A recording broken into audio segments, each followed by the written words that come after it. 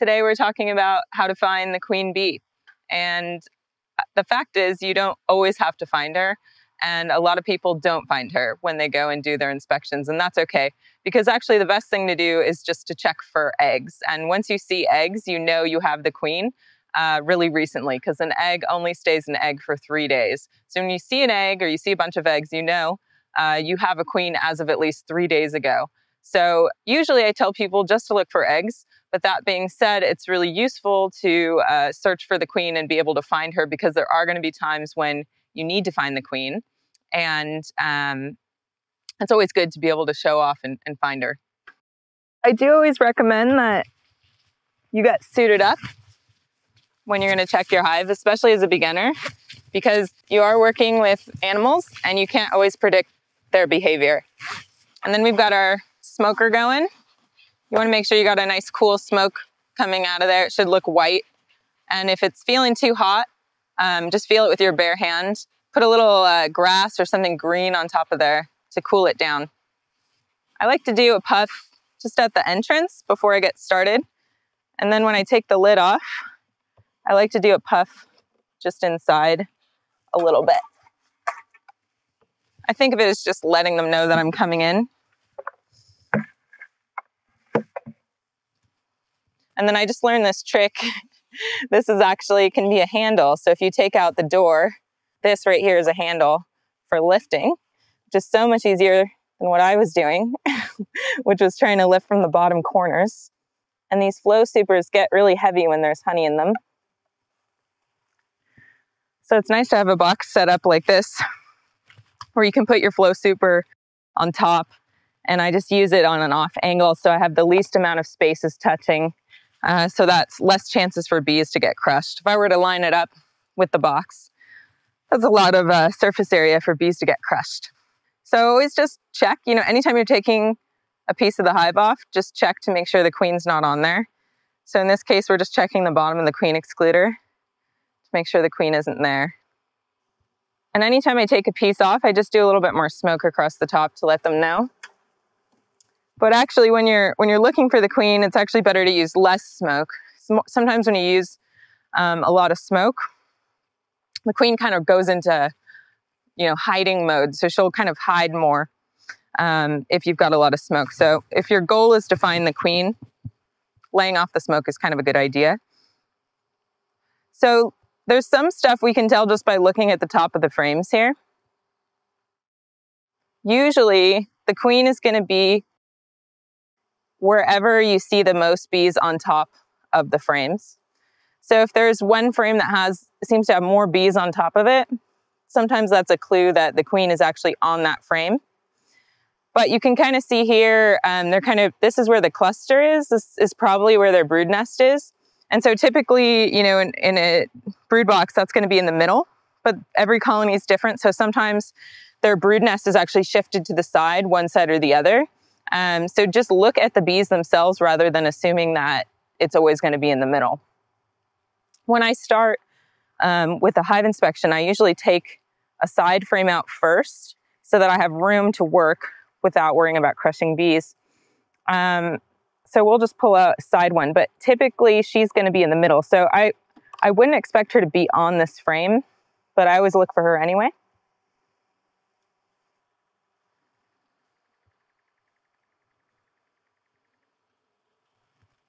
So usually the last frame is just honey. And I can see that there's a lot of empty cells on here.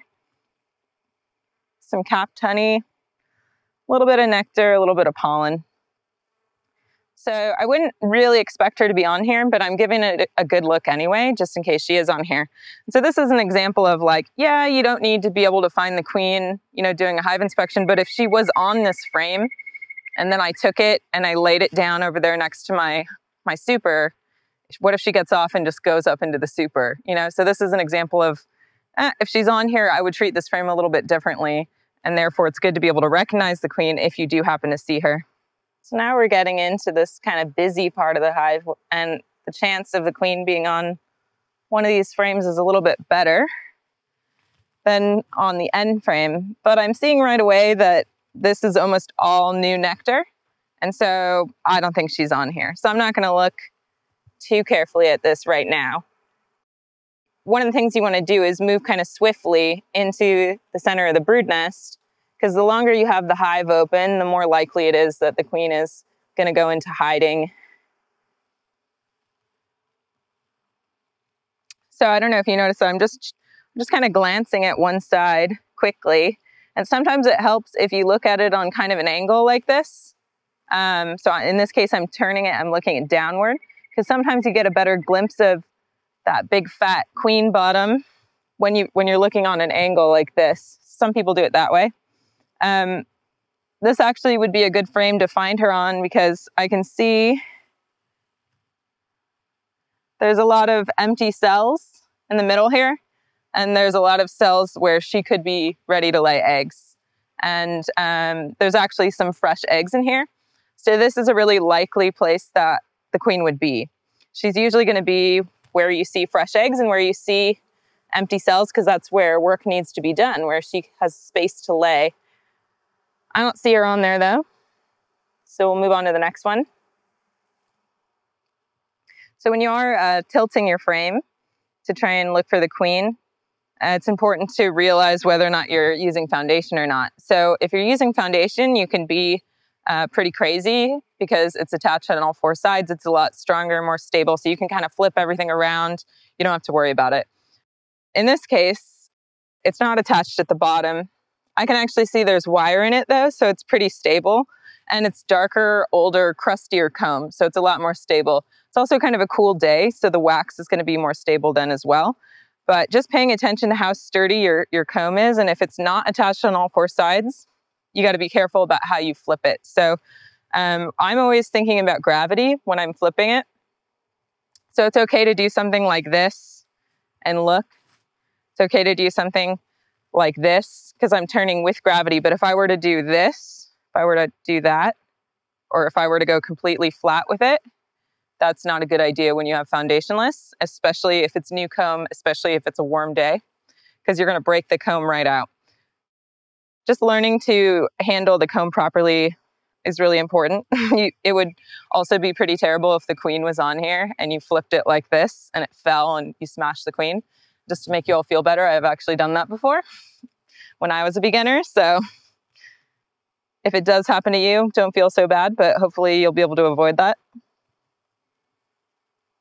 So again, I am seeing fresh eggs on this frame. So the queen's on here. And like I said, it's a frame that actually has a lot of open cells where she'll be able to lay eggs. She's coming up to the top here. She's got a red mark on her back. Queen looks different from the other bees. And she also moves differently. So first we'll talk about how she physically looks different. So she's got a long body, that's the first thing. And then she's got these short wings. Her wings are maybe the same size as the worker bees, but they only go halfway down her abdomen. And so that's a really nice trick. So if you happen to see a bee that you think might be the queen, check the wings. And if the wings go all the way to the end of the abdomen, it's not a queen. If the wings only go halfway, then it's a good chance you're looking at the queen. Worker bees can be different sizes and queens can be different sizes. So sometimes you get kind of a small queen, like this is a kind of a small queen. She's actually not that much bigger than the worker bees, but her wings are still shorter. The other thing she has going on is she's got a bald back. In this case, she's got paint on her back. So that bald, black, shiny back is covered up with a dab of red paint. And a lot of beekeepers will mark their queens so that they're easier to find, but also so they know how old they are. So having a color mark on there, there's a system, every year has a different color. So when they're marked, it's a little bit easier to find her, but I find that marking your queens sometimes makes you handicapped because you're looking for the red mark, you're looking for that paint mark, and you're not learning what the queen actually looks like. So you're not actually learning to identify her. So I like to tell people, if you can, it's nice to have a not marked queen because then you actually have to learn how to identify her, what she actually looks like. So aside from the bald back, short wings, long body, she also has really long legs. And her legs are usually like splayed out. and they tend to be light in color. There's only a few breeds that actually have dark legs. So while worker bees almost always have dark legs, the queen, in contrast, usually has orange legs, or kind of golden legs. So that's another thing to look for.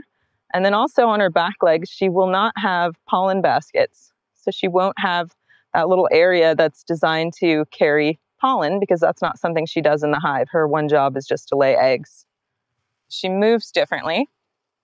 So you can see she is moving across the comb a lot faster than the other bees. She tends to move more quickly, and she leaves kind of a wake behind her because the other bees are getting out of her way. And she'll leave this little wake behind her, this little trail of emptiness. And you can see that as she progresses across the comb, she's leaving this kind of trail behind her. This queen really wants to go back in the hive, so I'm going to put her back in. But yeah, so she's running, and some people are able to identify the queen by just watching for that pattern, that running pattern. So when you're searching for the queen, another way to identify her is you're looking on the frame for her, and you can look for a change in the pattern. And so sometimes she has a wake behind her because she's moving faster. But another thing that happens is she has a group of bees that it's their job to take care of her. So they feed her, they clean her, and they follow her around. And those are her attendants. And so when she stands still on the frame, they often form a little circle around her. So sometimes when you have a queen that's just relaxing for a minute, you'll see this really nice circle of worker bees facing her. And it creates this kind of like almost like a flower pattern on the frame where you've got the queen in the center and you've got all the bees lined up like petals around her. So just finding eggs is usually sufficient on any kind of given inspection. But there's times when you really do have to find the queen. And one of those most common times is when you have to requeen.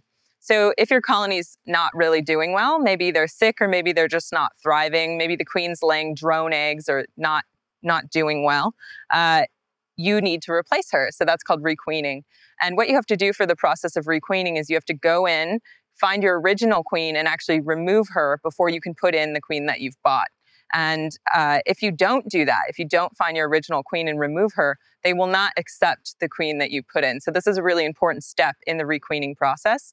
And a lot of people really struggle with finding the queen. So they can't actually locate her, and then they're not able to requeen. So that's one of the most common times. You have to find her, get her out. Once you put in your new queen, you wait a certain period of time. Usually the breeder will tell you how long. It's typically a week. After a week, you want to go in again, and you actually have to find the queen again because you want to make sure the queen you put in was accepted. And you usually know this because she's got a paint mark on her back. So you can locate the queen, you see she's got the paint mark that you're expecting to see, and you know, hey, that's the queen I put in.